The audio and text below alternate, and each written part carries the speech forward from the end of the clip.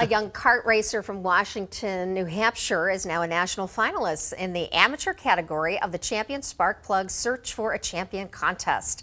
Joel Belanger won a $1,000 sponsorship from Champion and is now in the running for a grand prize of 10,000 big ones. He is just one of 25 finalists in the amateur category and is the only finalist from New England.